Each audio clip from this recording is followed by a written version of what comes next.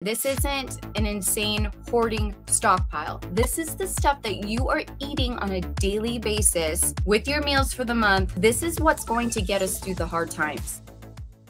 Number one, be a price hawk and shop the sales and know the regular prices of your go-to items in all the stores in your area. What you can in your budget, grab extra of. So if you're buying one for now, buy two for later. Stay in your budget, and it is possible. You're going to menu plan. Everything I have in here belongs to a menu item, a meal we're always having. Stewed tomatoes. The major one thing that I use stewed tomatoes in is our minestrone soup. That's the only main purpose I buy this for. What is your number one meal your family could not live without? It goes into rotation every 2 weeks or 1 week. Now you're going to take that number one meal, calculate how many things you need for that to have it for that many weeks out of the month or nights out of the month that you're doing it. Write down the ingredients, and then you're going to multiply that. And then you know that every month we need this much poundage of meat, poultry. We need these many canned goods to make it. So once you do that, then you know when you see a sale what you could stock up on. So when you buy one now, two for later, this is going to help you build up. I get a lot of questions where people get stuck on, I am going through faster than what I'm replacing. You've got to let something sit to make this work. Okay, so if you're buying one for now, that's one for now and two for later. If you're using it within the same month, it's going to be hard to keep going. Give it a little time. Try to make it stay there, but in your food budget, continue to buy what you buy for those meals during the month, or you're going to just be constantly using it up within that month. Number three is, yes, rotate, but the expiration dates, some of them are myths. Canned tomatoes are a different story. Canned tomatoes are very high in acidity. Best buy. Okay, guys, best buy. It's not by April 6, 2024, throw this can out. No. And these companies have to put that on the can. You could go 5 years with these. Go 5 years past that expiration date, you guys. Ignore that. So you keep your canned goods much longer. Rachel asks, how do you keep track of the dates on the items? I don't.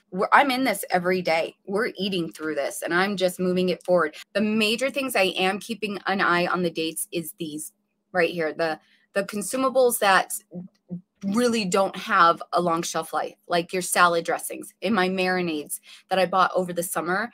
That deal was amazing. Those have to be used pretty much by the date. They could go a little longer, but then they start tasting funky. So everything else, no, it could go longer. Your box goods right here, your stuffings. This is when I load up this time of year during Thanksgiving, and they last all year for my stovetop chicken casserole and for sides. I've actually used stuffing 2 years past its date on the box. It was fine, tasted fine.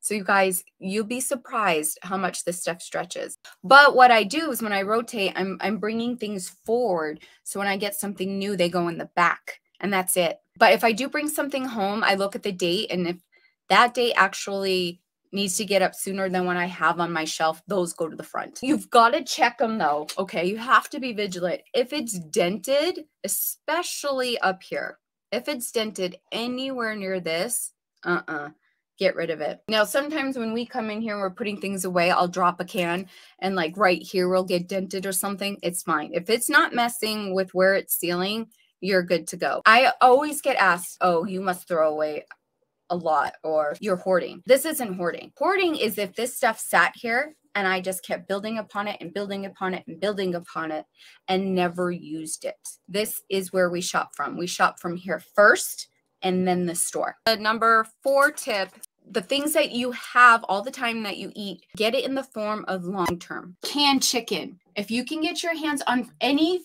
freeze-dried food, do it. If you eat a lot of canned beans or beans in general, get it in the long-term form. Okay, grab your beans, your milk, powdered milk, you guys. If your family has never had dry milk, slowly start getting them used to it. So if you're noticing that your milk in your half gallon or your gallon is going down, make as much as you think will fit in that jug and pour it into your milk. Shake it up. That way they could start getting used to the taste, and then you can get used to having it. Butter powder. This is really good, you guys. Reconstitute it to make smooth butter.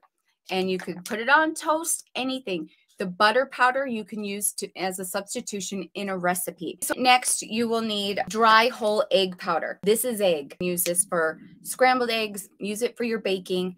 So when egg prices are absolutely ridiculous, you can still bake with what is in your long-term food storage, okay? Make it your own.